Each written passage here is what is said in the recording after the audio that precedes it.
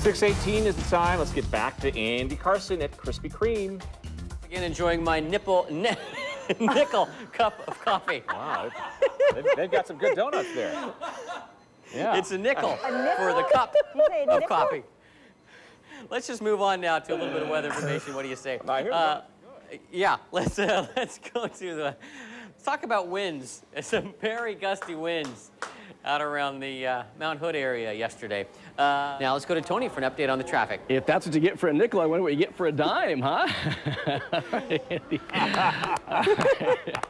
Well, here we go onto the freeways here.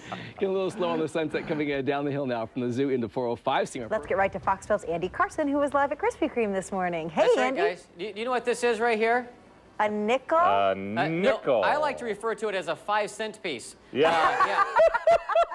For a simple 5-cent piece, you can come in here and get yourself a small coffee.